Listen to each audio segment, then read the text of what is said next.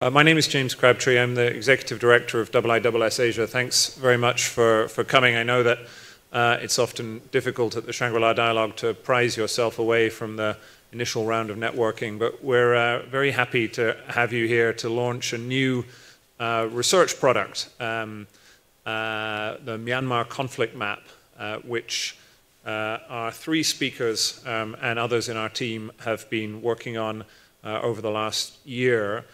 I mean, you will be able to go to another session on the conflict in Myanmar tomorrow, which Aaron will chair, where we will have a number of those involved in the diplomacy around the conflict, talking about a path forward. But given the IISS, in addition to being a convener, is a research institute under Aaron's Southeast Asia program in our office here at IISS Asia, we've been undertaking a range of different work to try and see if we can help provide facts and evidence that might help the participants in the Myanmar conflict and its associated diplomacy move forward.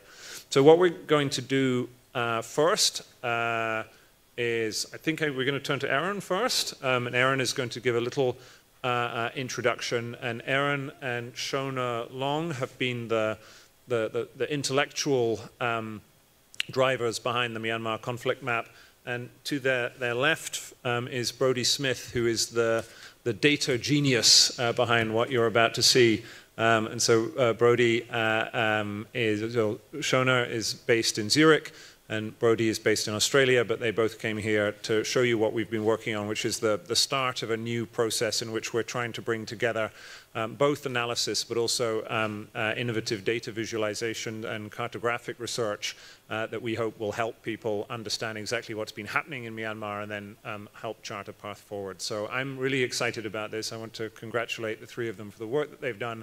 Aaron, over to you. Thank you, James. And I might just encourage some of you who are new to this AV system to put in your name card into the right-hand side of the AV system so that your name shows up, so that we know who you are when you, if you want to make an intervention or speak. Your neighbor who has figured it out might be able to show you how it works. Thank you all for joining us today. The Myanmar conflict map is a new tool for tracking, visualizing, and analyzing reports of violence in Myanmar. This IISS analysis, which we will present today, and which you will see on the map, builds on a database of over 10,000 reports of violence in Myanmar over the last 2 years. As collected by our colleagues at the Armed Conflict Location and Event Data Project, better known as ACLED.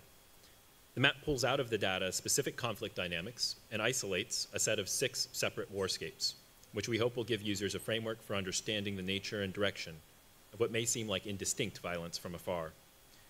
My partners in this effort, Shona Long and Brodie Smith, are seated beside me.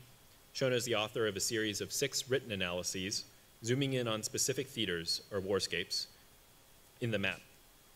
And Brodie has been an integral part of the team, designing and programming the map and analysis pages, which you will see on our site when the map is released following this meeting. Before we begin, though, let me first say a few words about the state of the conflict in Myanmar since the February 2021 coup d'etat. Myanmar is no stranger to armed conflict. Since the country's independence, no central government has fully controlled the country's peripheries, where a range of armed ethno-nationalist movements have fought for autonomy for decades. But the breadth and depth of the crisis today is unprecedented. For the first time, over 1 million people in Myanmar are internally displaced. The World Bank estimates that the economy shrank by 1/5 in 2021, and it is not growing this year. Food insecurity affects 1/4 of the population. And as Shona will discuss later, in some regions, the demands of insurgency and counterinsurgency leave civilians with difficult choices between violence and nonviolence, between principles and self-preservation on a daily basis. This is the situation today because on the 1st of February 2021, Senior General Min Aung Hlaing seized power in Myanmar. The State Administration Council junta that he leads immediately faced nonviolent resistance on a scale not seen in decades. Much of the civil service went on strike as part of the nationwide civil disobedience movement, crippling basic functions of the state. Street protests attracted tens of thousands, most of them young people who had come of age during 10 years of liberalization beginning in 2011. When the Tomara, as the Myanmar Armed Forces call themselves, suppressed the protests through crackdowns which cost thousands of lives, opponents of the coup turned to violent resistance. We can classify actors in the conflict into three groups: SAC forces, anti-SAC forces, and ethnic armed organizations. SAC forces refer to the Tatmadaw and its known allies, most notably the Pusati. The Pusati are groups of pro-SAC civilians who have received weapons and daily wages from the junta in exchange for reinforcing Tatmadaw attacks. Anti-SAC forces are those primarily interested in toppling the military regime formed after the 2021 coup. The most prominent set of actors here are the People's Defense Forces, or PDFs. PDFs are small cells of people who oppose the coup using arms, who have organized on a local basis, using violence against regime soldiers, military-linked infrastructure, and purported supporters of the regime. Although Myanmar's shadow government, the National Unity Government, or NUG, seeks to bring PDFs under a unified chain of command, in reality, PDFs have varied and loose relationships with the NUG. Third, we have ethnic armed organizations, or EAOs. These are armed groups which claim to represent non-Bamar ethnicities. They all predate the coup, often by decades, and often control territory close to Myanmar's borders with Thailand, China, and Bangladesh, where they run administrative and political institutions for populations that have had little contact with previous central governments. To date, no EAOs have fought PDFs. The responses to the coup have varied. Some EAOs have been vociferous opponents, others have equivocated, and a few have recently acquiesced to the SAC. What all the EAOs share is that they are faced with a moving map of new actors, alliances, and front lines. In particular, the EAOs have taken the emergence of PDFs into consideration in calculating whether to capitalize on a new appetite for armed resistance among the wider population, or to focus on securing autonomy for the ethnic groups they represent. Besides this, the conflict map shows the spatial distribution of violent events unclaimed by any actor. There have been approximately 3,000 incidents of unattributed violence, predominantly explosions, since the coup, encompassing 22% of all violent events. I'll turn it over now to Shona, who will discuss the warscapes. Thank you, Aaron. The conflict map shows that since the coup, armed violence has occurred in 94% of Myanmar's townships. But while the war is widespread, it is also uneven. This is because the ongoing conflict is layered over older struggles that predate the coup, primarily the dynamics between EAOs and the Tatmadaw in various ethnic areas. Our conflict map and accompanying commentary series provide a deep dive into 6 warscapes: the Dry Zone, Rakhine, Northeast Myanmar, Southeast Myanmar, Northwest Myanmar, and Lower Myanmar, and conflict dynamics in each. A brief analysis of the Dry Zone warscape demonstrates what our conflict map and commentary series does and does not do. Since the coup, the Dry Zone has been racked by conflict between the SAC and the Pusati on one hand, and anti-SAC PDFs on the other. EAOs are not significant actors in this warscape. The Dry Zone is pivotal to the countrywide conflict for 2 reasons. Firstly, the Dry Zone's inhabitants have not witnessed widespread armed violence since Myanmar's independence. The violence that characterizes the area has taken an extraordinary toll on the civilian population. Secondly, the Dry Zone is known as the heartland of Bamar Buddhism. Its rural Bamar Buddhist population was pivotal to the Tatmadaw's claims to preserve Burmese nationhood, with the Tatmadaw fighting against this population, now organized as PDFs. The conflict in the Dry Zone is unsettling the foundations of the Myanmar nation-state. We explore these stakes in our Dry Zone commentary, which analyzes the Tatmadaw's systematic razing of houses suspected to shelter regime opponents. This counterinsurgency tactic became widespread from April 2022 onwards. This is evident in our map, which shows the high incidence of infrastructure destruction in Sagaing, Mandalay, and Magwe compared to other areas.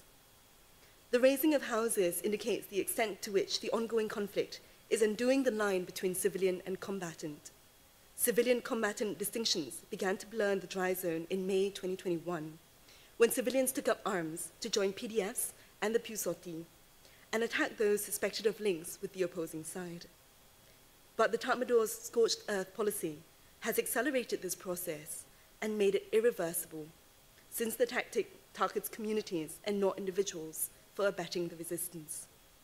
By June this year, the UNHCR reported that an estimated 337,000 people had been displaced in Sagaing alone.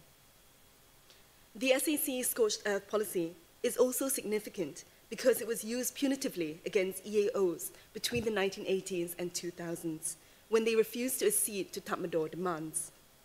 Before the coup, the Tatmadaw explained these counterinsurgency tactics by citing a need to preserve Myanmar's national unity against fractious elements, namely the most belligerent EAOs. The conflict map now shows that the SAC is using similar tactics against the dry zone's Burma Buddhist population. This illuminates the relationship between the SAC and the Myanmar nation state, revealing the SAC to be a class that stands apart from the rest of the population, willing to preserve its grip on power at the expense of the country's core.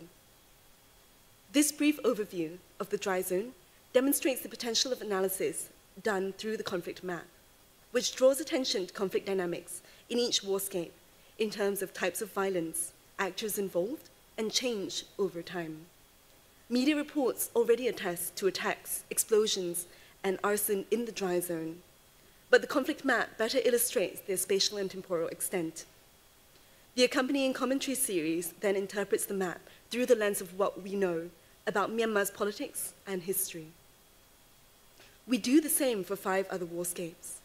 Rakhine, for instance, has been a curious exception to the violence occurring countrywide. Before the coup, Rakhine's inhabitants witnessed an intensity of violence not seen in EAO areas since the 1990s. But ahead of the November 2020 elections, violence ebbed away because of an informal ceasefire between the Arakan Army, or AA, and the Tatmadaw. In the past year, the AA has leveraged the coup to expand its administrative structures across large parts of the Rakhine countryside. It now claims control of over 2/3 of Rakhine state. The AA's dominance in the area has created tensions with the Tatmadaw, as evident in a smattering of clashes in AA strongholds since November last year. Our accompanying commentary explores these dynamics further between the AA, the SAC, and the anti-SAC resistance amidst these rising tensions. Conversely, in southeast Myanmar, violence has flared up since the coup. The southeast is notable and distinctive because of the close relationship between local EAOs and the NUG. EAOs in the southeast are optimistic about the NUG. They hope that the NUG will accommodate their long-held desires for self-determination under a federal system. But there are doubts about how long an alliance built on the assumption of NUG victory can last, when that victory is not yet in sight. These are the kinds of questions the conflict map helps us to answer. In doing so, the map clarifies what might look like indistinct violence from afar.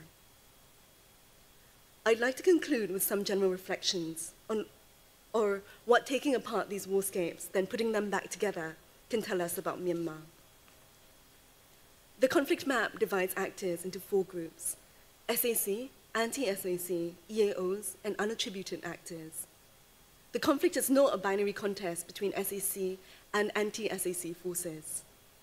Keeping the varied aspirations and challenges faced by these actors in mind allows for a clearer assessment of conflict in Myanmar. Moreover, as Aaron mentioned, the conflict map deliberately makes visible the existence of 3,000 unattributed violent events. The scale of unattributed violence is a reminder that the conflict in Myanmar is a struggle over information as much as a struggle over territory, resources, and rights. By displaying changes in the types of violent events over time, the conflict map also tracks the evolution of conflict in Myanmar. This makes clear that at present, neither the SAC nor its opponents can claim to be winning this war. Since October 2021, Myanmar has witnessed above 900 violent events each month, predominantly armed clashes and remote explosions. The data shows a war of attrition. Nonetheless, tracking the conflict also reminds us that things can change. There is likely to be a lull in conflict in the wet season in 2022, as there was last year, during which time actors will regroup and re-strategize, hoping to break the impasse. Whatever happens will be reflected in the conflict map as we update it in coming months. We will also release more commentaries on specific issues that crop up. Finally, in making the conflict map, we resisted the urge to map areas of control, focusing instead on where violence occurred. In our opinion, a map of territorial gains would be misleading and inaccurate. For one, due to threats facing journalists and their sources, reports of shifts in control can be unreliable. Furthermore, the concept of territorial control does not reflect the nature of conflict in Myanmar at present. No one actor controls many parts of the dry zone. The AA in Rakhine cedes major cities and roads to the Tatmadaw. Moreover, by mapping violence, not control, the conflict map draws attention to how violence affects civilians and the social dynamics they are embedded in, rather than presume stability in any given area. We hope that you find the map useful and insightful. Thank you for coming today. Very good.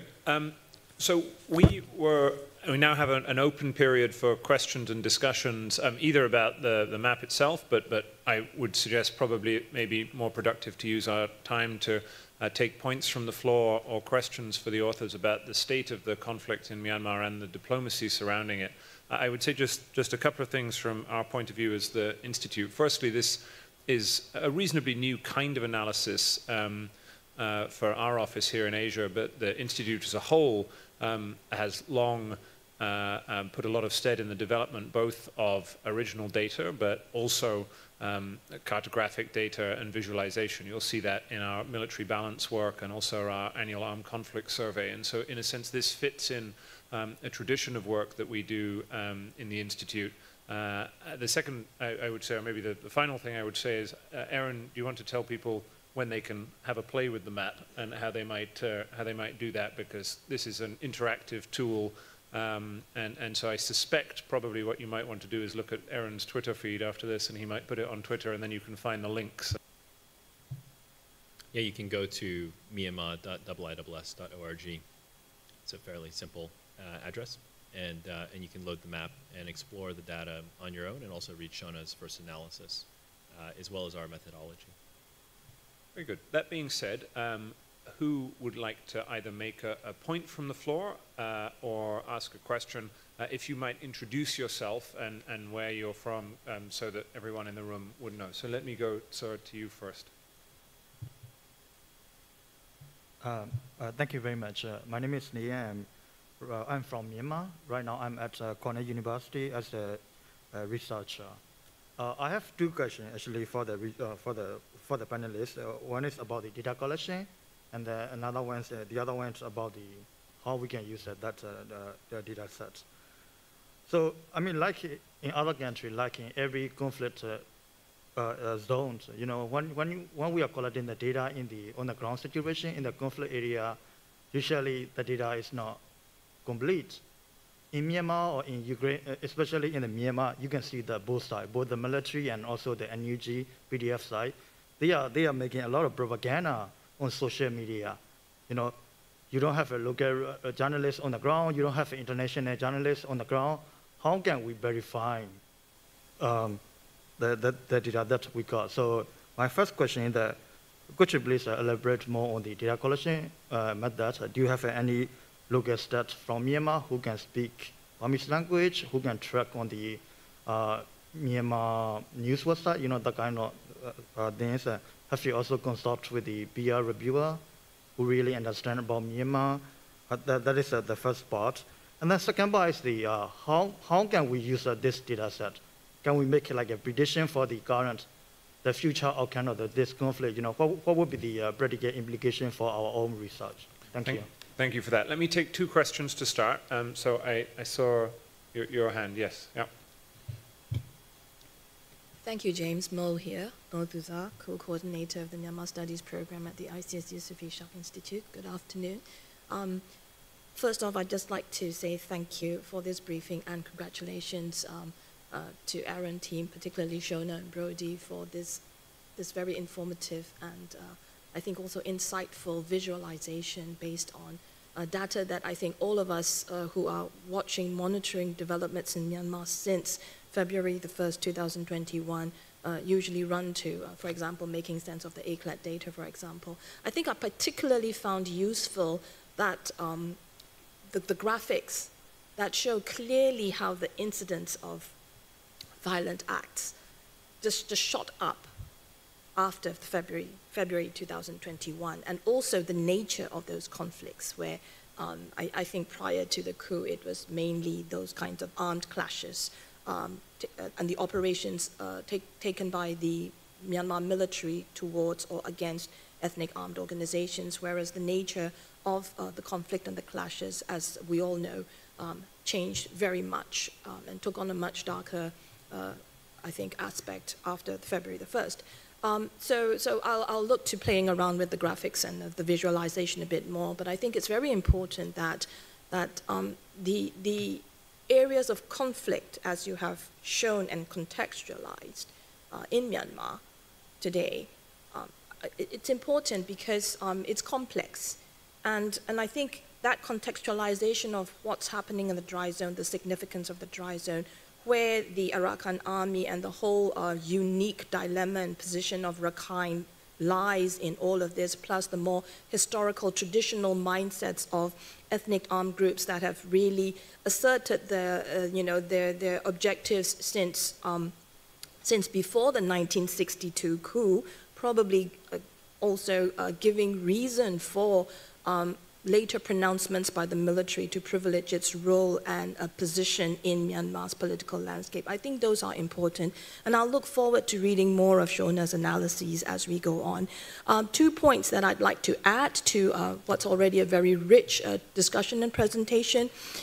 I'm not sure whether contextualization of conflict can fully capture the motivations of people on the ground. I mean, yes, we can see when we look at, yes, the anti-SAC interventions, actions, and so on, and we can guess at what fuels it, but an important part of contextualizing what's going on in Myanmar since February last year really is what is fueling this very real anger that we're seeing in the form of all those dots that represent the anti-SAC acts and interventions. And perhaps that may help all of us get a glimpse into how all those mindsets can actually change, or somehow through some form of miraculous mediation be brought to consider talks about the talks, because as we all know, right now attitudes are very polarized. And the SAC's scorched earth policy is definitely not ending any of these flames, fueling the anger and the response from people who, yes, who probably just wanted to eke out their existence in peace. And so that's one point about the motivations of what's fueling the sentiments, probably needs to be contextualized more in all our analyses. And the other thing that's becoming quite clear from this is also precedent matters very much. Shona talked about the SAC scorched earth policy. Actually, that's the military's policy, and they fall back on precedent. And they're falling back on precedent again, even though times have changed and sentiments have definitely changed in this part of the 21st century. But it's not just the SAC. Precedent is also something that the anti-SAC forces probably are falling back on, way back to even when people were trying to push back against British colonization. Is that kind of sentiment and precedent. And so those of us sitting around the table wanting to see how regional international interventions could have some impact, I think we also need to probably look at what precedents we're looking at when we want to try our best to find a constructive outcome for Myanmar. I'm sorry to have taken too much time, but talking about Myanmar always brings out a passionate side in me. Thank you for the patience. Thank you. For those of you who don't know Mo, her work at IISS is best in the business. So, Shona, do you want to pick up a couple of those points? I think the point Mo raised at the end is one we might come back to about the regional diplomacy, but maybe you could take on some of the specifics from those two interventions. Thank you for the questions, Nian and Mo. Firstly, I guess I would like to address Nian's point about methodology. I can tell you a bit more about the data that we use and why we chose to do it this way. So as Aaron mentioned earlier, our map relies on the Armed Conflict Location and Event Data Project, better known as ARCLED. We were drawn to ARCLED's database for a few reasons. The first one was that ARCLED does hire Burmese researchers, And also we looked at the sources that they were using, which included not only Burmese sources, but also ethnic media in Myanmar. And we felt that would be quite important in the current context to be able to capture the full extent of the conflict going on. ArcLED is also unique among conflict databases in that it records events in which there are no fatalities. And we find that to be also very interesting and important in the Myanmar context, where the destruction of infrastructure is an incredibly important part of conflict dynamics. Finally, ArcLED updates its data weekly, allowing us again up-to-date snapshot of the conflict. And as we mentioned, we'll continue to update this map in coming weeks and months so that we can see how the conflict in Myanmar evolves. That said, on our part, the IISS team combed through ArcLED's data and adapted it to the Myanmar context. For instance, this involved reframing actors and events. So if you look at the map now, you can see that there are 5 event types: attacks, armed clashes, remote explosives and IEDs, air and drone strikes, crackdowns, and infrastructure destruction. These are not ArcLED's, the categories through which ArcLED categorizes its data. It's what we have chosen to do with the data that it has provided. And we did this in order to A, contextualize the data and make it make sense to an audience that would also be engaging in other debates about Myanmar, and B, to recognize the asymmetrical nature of conflict in Myanmar today. The best example I can give for this is the category crackdown, which I think people familiar with Myanmar will know that that's a very common word that has been used to describe what is happening when the SAC targets protesters in Myanmar today. In the ArcLED database, it uses various event subtypes to discuss kind of instances where protests are met with violent interventions. So for instance, there's a subtype, protest with intervention, violent demonstration, mob violence, and excessive force with protesters. We found by combing through all this data that in the Myanmar context, they refer to something quite specific, which is the SAC's attacks on protesters. And therefore, we chose to combine it into a single event type to make the map, I suppose, legible to people who are familiar with the Myanmar context. I also appreciate your comment about how difficult it is to do conflict reporting, and that is something that we always had in mind in this process. I will say firstly that this is the best possible map that we can come up with at this time. There are many instances of unreported violence that we are not able to address here. But what we did also choose to do is to include an unattributed actors tab, which recognizes difficulties in reporting on conflict in Myanmar. There are approximately 3,000 events unclaimed by any actor, which we chose to present on the map, as it is a significant proportion of all violence in Myanmar today, accounting for 22% of violent events. Thirdly, there are also forms of violence that we realize do not lend themselves to cartographic expression. And one form of violence that has been significant in Myanmar is sexual violence, and we knew that that was highly underreported in the data. And so we made the deliberate decision to discuss this in the commentary series, but not in the map, as we felt that this would give an accurately low perception of how much that form of violence occurs. So you can also read a bit more about our methodology on the methodology section of our page. But thank you so much for the question. You also mentioned how to use the data, and that is something that I think I would like to leave to people who use the map. Really what we hope to offer is a framework for understanding conflict. Having followed the media on Myanmar and various discussions, it can often seem very indistinct and chaotic, and we really wanted to give people a framework for understanding this, but for them to kind of take this off on their own and to use it as a starting point for deeper analysis. Mo, as well, thank you so much for the questions and the kind comments. I think your comments are very well taken. I think the first one was about whether or not a map like this can accurately capture motivations for engaging in violence. And the short answer, I suppose, is that it cannot. And that is something that we were also very aware of. I will say, however, I think we also made a very deliberate choice in trying to combine qualitative analysis with this map. And that's why we chose to do, in a way, this 2-track research product of commentary plus cartography. We hope that that will address a little bit more of motivations. But that said, that also poses a further question about the impossibility of doing kind of grounded qualitative research in the current context in Myanmar. And that's also something that we're very aware of. What can we know and what can we not know, and how can we write about that? As far as possible, when it comes to the dry zone, we try and acknowledge the existential stakes of the conflict. We understand that that is very much the case, given what we know. But I have the same questions as you. There's a lot more that I would like to know about motivations, as well as what you said about precedents for violence, not just in regards to the SEC and the Tatmadaw, but in terms of the resistance? And to what extent are they drawing from older instances of resistance and violence in the country? Thank you. Let's take a couple more points. Melanie Chu, I saw you had your hand up, and Ian Chong. So Melanie. Yes, thank you so much. I applaud and praise this project. Well done to IISS for combining technology and evidence in this really unique way. I see this as really a draft, a template, which scholars of other persuasions, the historians, the political scientists, the ethnographers can all add a little bit like a Google map. You know, you can add various layers, layer on layer, from the basic map to include the terrain, the history, the precedents, the political scientists' rendering of the map, and it will be very, very rich and very valuable, I see. I just wanted to know, I suppose from the point of view of someone concerned about infrastructure of study, is what resources are you using? What does it take to produce this map?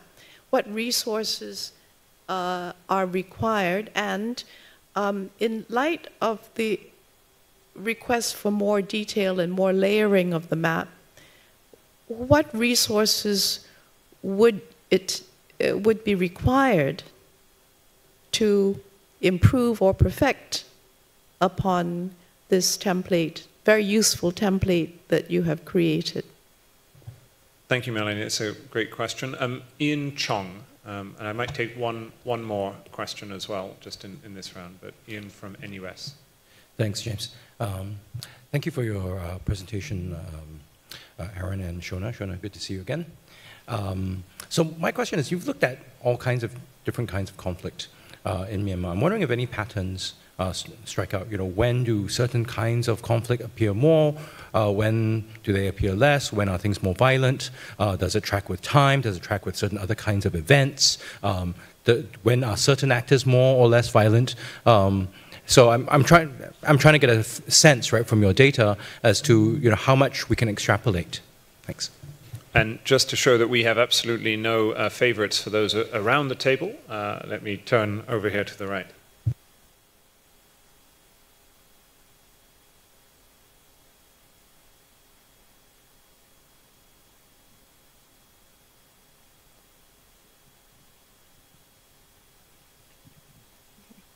Hi, this is Suili Wee from the New York Times. I wanted to ask about China. China has clearly shown that it wants to step up its relationship with the junta. How much of this do you think can change the trajectory of the situation there? Thank you. Okay, let's go in reverse order. So, Aaron, do you want to take the China question? And maybe Shona, you can take the sort of methodology in future. So I think China is playing a subtle game with regard to Myanmar since the coup. China had a very good relationship with the Aung San Suu Kyi government and was disappointed to see that relationship disrupted. And it's certainly been complicated by the coup. At the same time, Myanmar is now in a position where it needs friends, and there are very few friends to which it can turn. And while Min Aung Hlaing himself is no fan of Beijing, he earned his reputation fighting the MNDAA, ethnic armed organization on the border with China. And he has said publicly that he believes that China is arming groups within Myanmar that are fighting the central government. He has few patrons and few allies, and so this has strengthened China's hand in some regard. But it has chosen to use its position in a few different ways. It sought to protect its infrastructure within the country, and so it has met with both sides to ask the NUG to instruct PDFs to protect infrastructure in Myanmar, and it has also asked the government to protect its assets in Myanmar, particularly the 2 pipeline terminals at Marai Island in Rakhine State.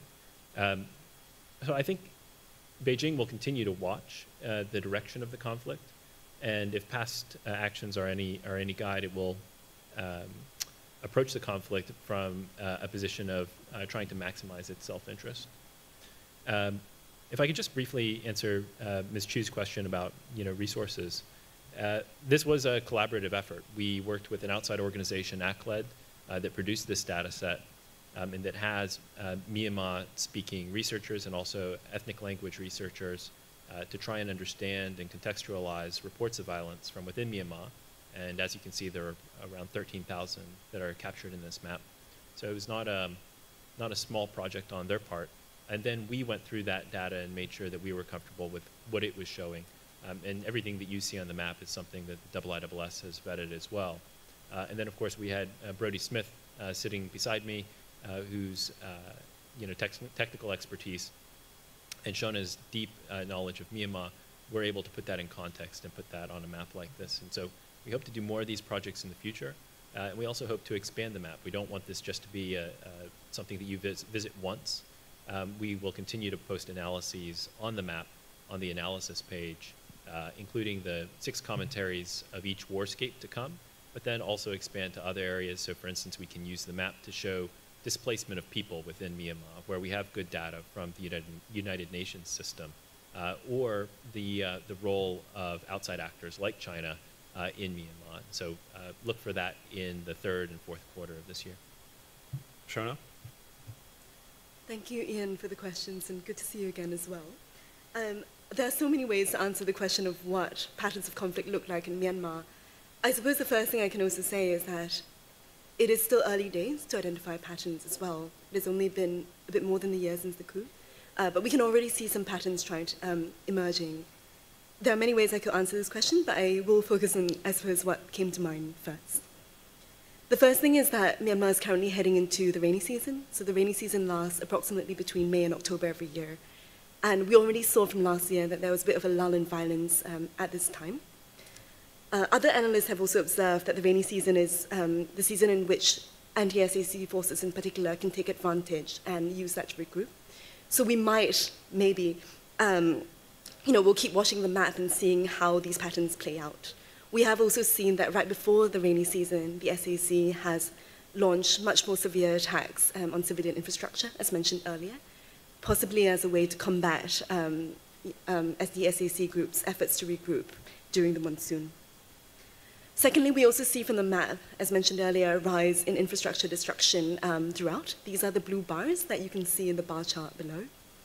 And we noticed that because of the raising of houses in the dry zone in the last few months, we see that this is becoming a much more important facet of the conflict in Myanmar, likely as a sign that the SAC's tactics have not been able to stamp out resistance forces so far.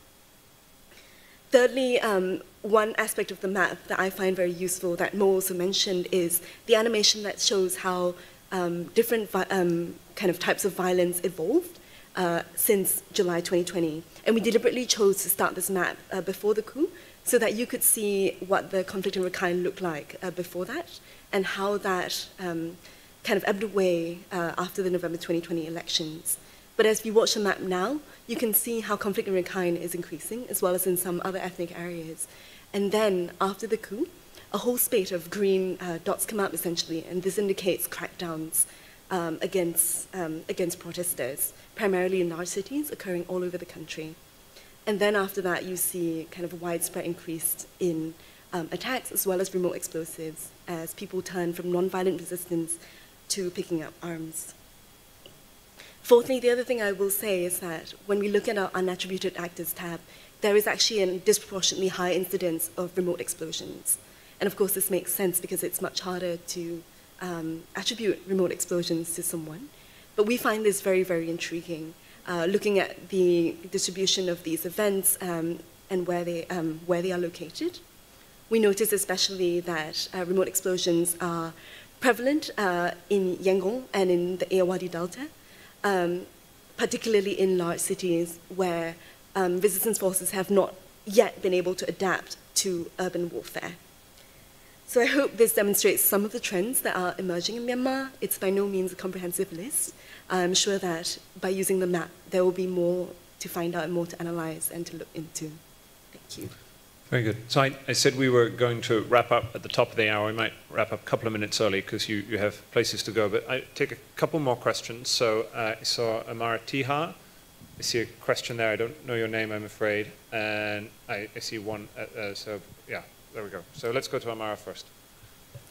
I just want to question, hi, my name is Amara, I'm from Myanmar, and I just want to question about how do you categorize the ethnic armed organization? Because in recent months, we have seen the trend that in some anti-SAC forces are taking the EAO's route. That is, they are considered as the Burman ethnic group, or Burman ethnic armed organizations, and some are taking the Kaya PDF are now taking a kind of EAOs, and they even send a letter to the Northern Alliance, which usually consider as closer to China, to become the member of the Northern Alliance.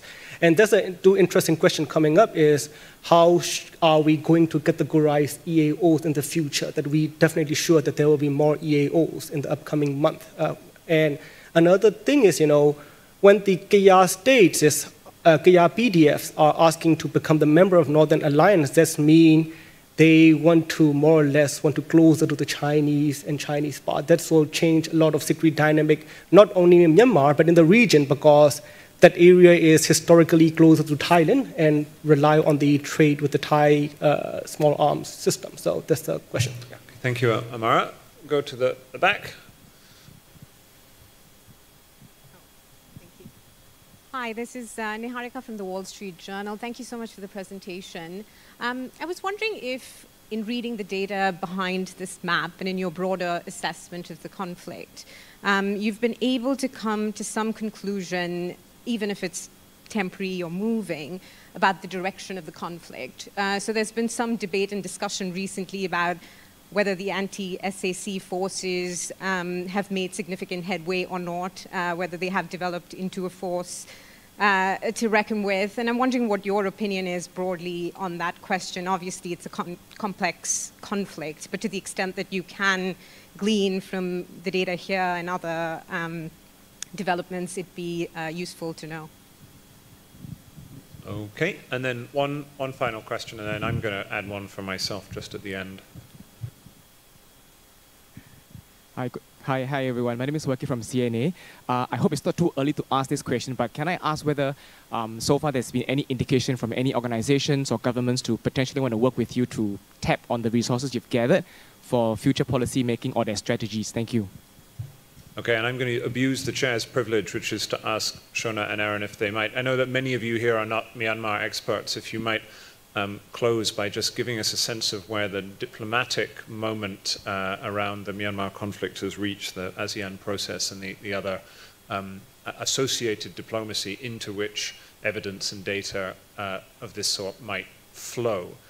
So that's 4 separate points on which to close. Shona, maybe I could start with you and then let Aaron have the last word. So Shona, do you want to pick as many of those questions as you would like? Thank you again for the questions. Amara, I will take your question first. Thank you. I think it's very interesting to see how definitions of EAO are also not static and they're shifting in the Myanmar context. When we were putting the map together, we of course had to come up with some kind of definition in order to make sense of the data. And what we eventually decided on was that EAOs would be, I suppose, known ethnic armed organizations that predate the coup. And anti-SAC forces would refer to new armed organizations formed after the coup, with sporadic exceptions.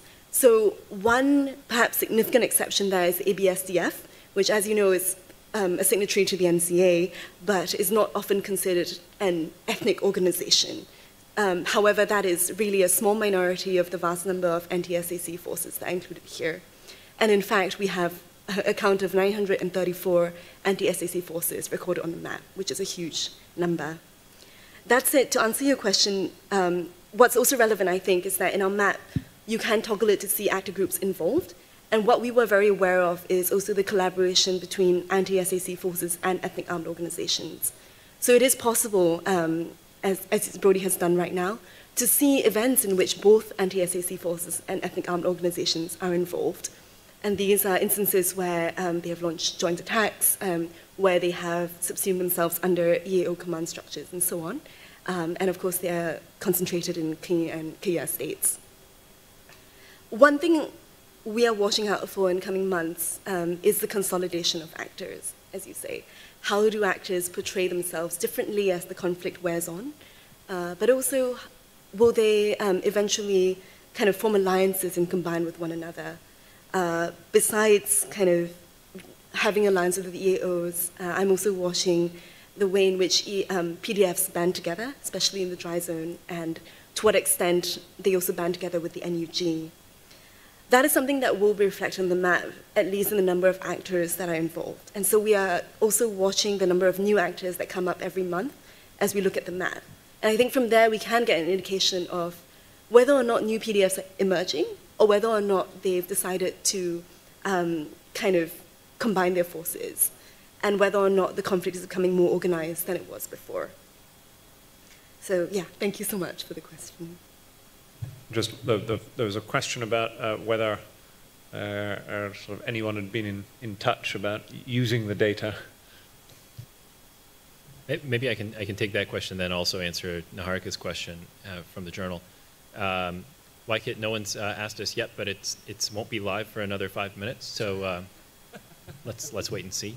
We do hope that this is a tool that governments can use to try and explain perhaps to educated generalists who are not following the conflict day to day, as I know you do, and as everyone who follows your Twitter feed will know, and that it renders some of that violence very quickly in a framework that people can use to explain it, and that ultimately leads to people wanting to find solutions to a conflict or to pursue diplomacy. And so that's the hope.